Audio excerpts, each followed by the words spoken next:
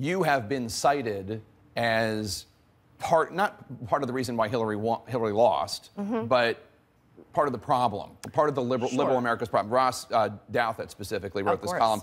Hillary Clinton's Samantha Bee problem. Did you? I didn't. So flattering. I didn't know that there was a Samantha Bee problem, but let me read part of it to you.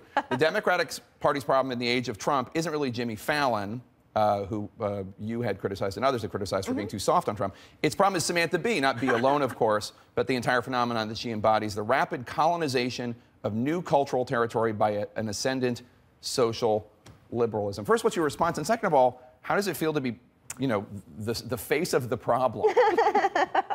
Oh my God, my name was in an article.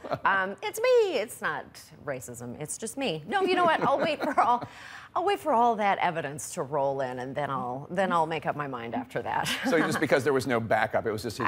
you know, it's one person's opinion. But one wonderful chap. One wonderful. He's a nice man. Show, but let me ask you a question. Does he have a larger? And you've addressed this on your show. So remove yourself from it. Does he have a point about smug liberals? I'm not talking about you, but is there a smug liberal problem? You know, that is something that I can't really. I mean, I just can't take responsibility for the way the election turned out. I just absolutely I can't.